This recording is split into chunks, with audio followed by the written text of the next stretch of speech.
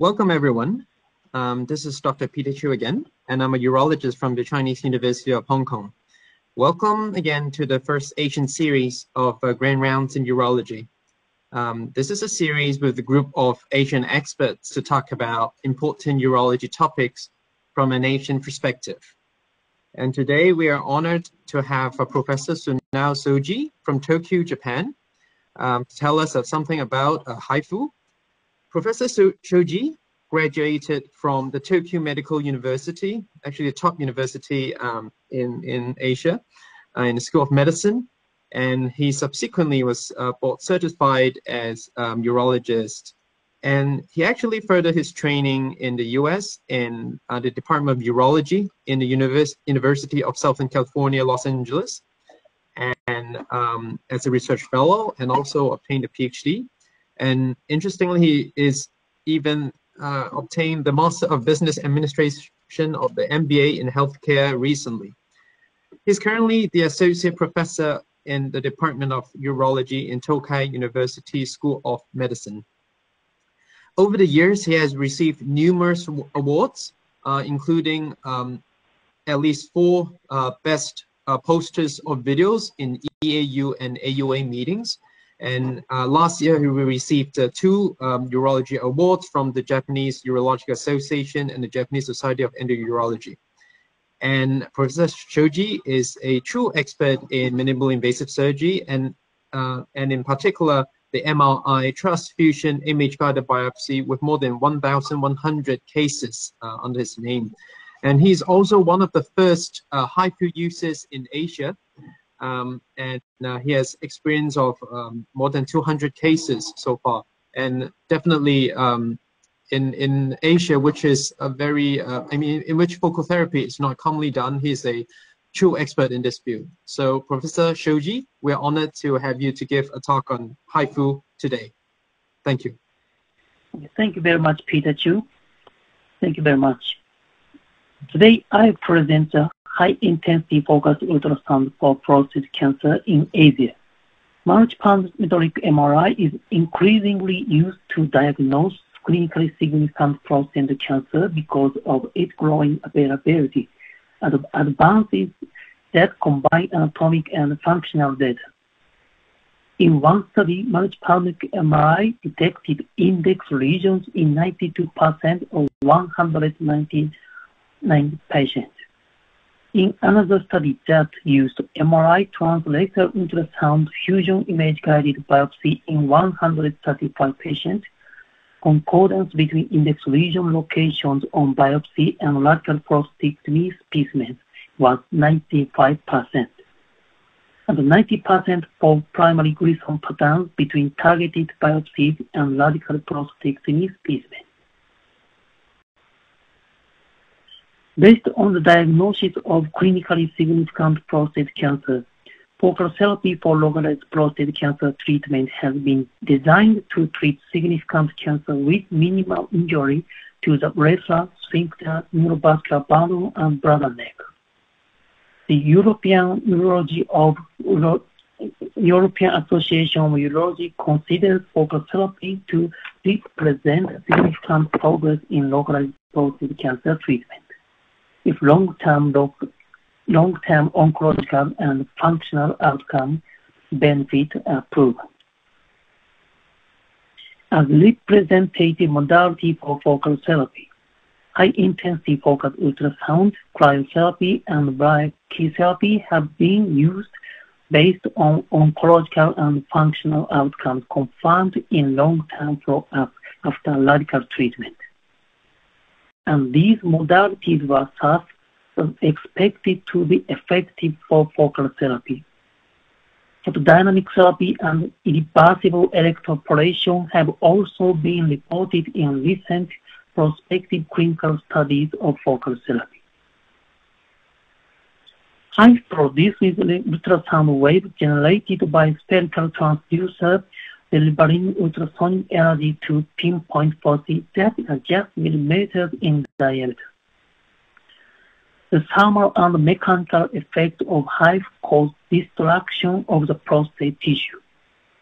Only minor temperature change are observed outside of the focal zone, making it an attractive modality for focal therapy. In the present lecture, I will present our experience of lesion-targeted focal therapy with HIFU for localized prostate cancer patients in Asia in the prospective study. Patients who had been treated from 2016 to 2018 and who have PSA level with and less than 20 nanogram per ml. Significant prostate cancer that have been located using MRI-TRUS elastic fusion image-guided transperineal prostate biopsy and 12-core transperineal systematic biopsy. Life expectancy is longer than 10 years, no metastasis, no bilateral cancers with Gleason score above 7. No severe anal strictures and no previous history of treatment for localized prostate cancer were included in the present study. And these patients were informed of this procedure as an optional treatment in addition to the standard option. Those who underwent this procedure provided informed consent. We used a 3D model of the prostate, which included the significant cancer for informed consent of the focal therapy. All patients were followed up for at least 1 year in the present report. We performed MRI-TRUS elastic fusion image-guided target biopsy and 12-core systematic biopsy with transperineal approach. This slide shows the process of biopsy. After elastic image fusion of MRI and TRUS on workstation, transperineal template-assisted biopsy and biopsy needle tracking in 2D and 3D images were performed. Significant cancers were defined as those with at least 1 core with a Gleason score of 3+4 or a score of 6 with a maximum cancer core length with a larger than 4 mm. I introduce our protocol of focal therapy with HIFU. As procedural management, enema has been used to prevent difficult insertion of the device probe and invisible transrectal ultrasound image. Just before treatment, antibiotics have been administered intravenously. Locations of multiparametric MRI visible clinically significant prostate cancer were recorded by the partitioned regions of the prostate, which were created with the contours of transition zone and peripheral zone and the location of the wrestler. The recorded localization of each MRI visible clinically significant prostate cancer was converted to the template and treatment planning screen of the TRUS image on the workstation. And treatment range was determined. Transrectal focal HIFU treatment was performed under general anesthesia.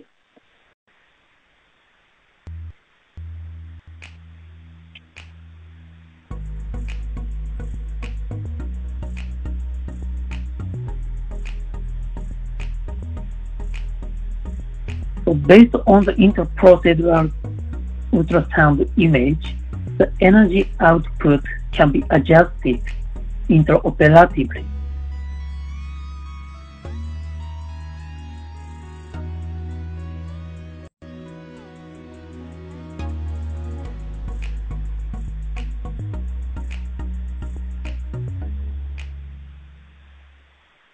As post-procedural management, catheter was removed within 24 hours after treatment in all patients. NSAID was rarely used for the patient after treatment. During the follow-up of oncological outcomes, serum PSA level was measured every 3 months after treatment. Multiparametric MRI was performed 2 weeks and 6 months after treatment to evaluate treatment effect and recurrence. At 6 months, all patients underwent follow-up MRI-TRUS elastic fusion image-guided transperineal prostate biopsy of the treatment area and any suspicious lesion with an larger than pilot category 3, and 12 core transperineal systematic biopsies regardless of PSA level. Detection of prostate significant cancer from treated and untreated area in follow-up biopsies were defined as pathological recurrence and patient selection failure, respectively. Biochemical failure was defined as Phoenix Astor criteria. After treatment, no patient received any treatment before documented biochemical failure. Our study cohort included 90 patients. The characteristics of the patient were detailed in Table 1. The median age was 70 years, and the median PSA level was 7.26 nanogram per ml. Patient number of low, intermediate, and high-risk classification was 31, 44, and 15, respectively. Perioperative data were detailed in Table 2. The median procedural and ablation time was 39.5 minutes and 19 minutes, respectively, and median treated volume was 11.7 cc. Catheterization and hospitalization time were within 24 hours after treatment for all patients.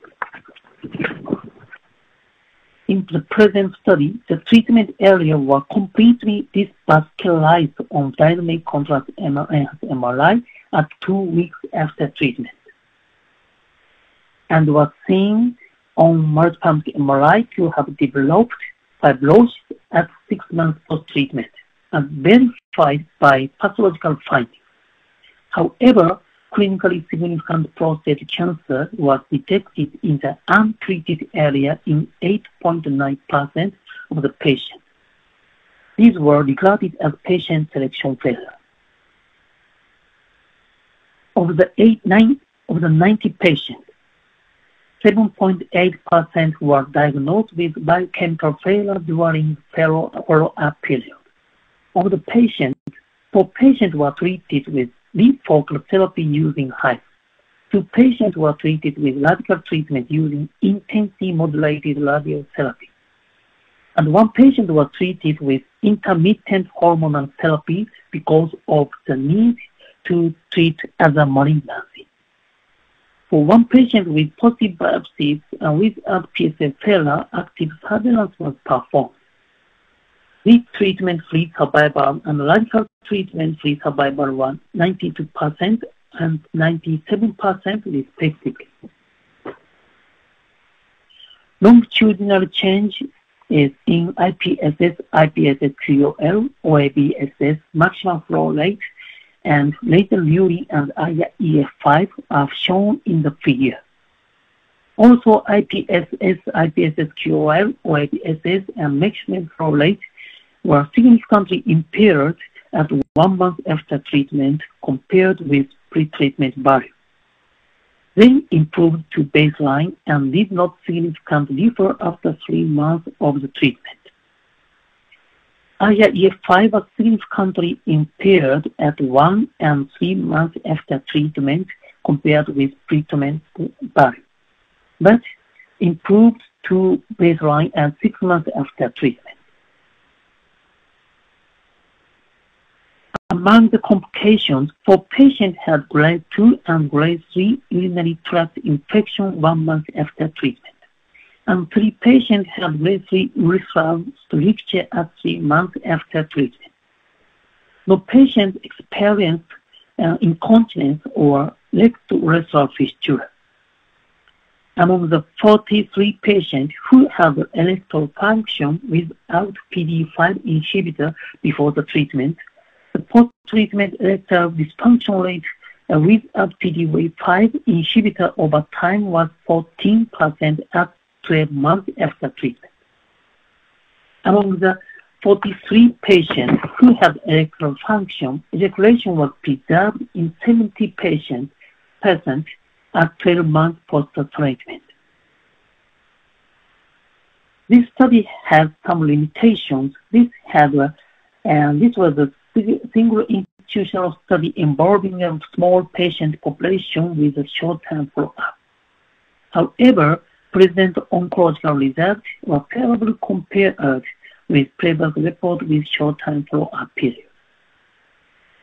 A multi-institutional prospective study will be required to analyze oncological and functional outcome of this treatment in patients with localized prostate cancer. Second, biochemical failure was evaluated using the Fink's Astral definition. However, definition was designed for the evaluation of biochemical failure after radiotherapy. In conclusion, focal therapy using HIFU for localized prostate cancer based on the multiple MRI localization of clinically significant prostate cancer for patients with ASIA would have similar oncological functional outcomes to those in previous results in Europa. Further large studies are required to verify the oncological and functional outcome of this treatment for patients with localized prostate cancer. Our protocol was published in Handbook of Focal Therapy for Prostate and Renal Cancer.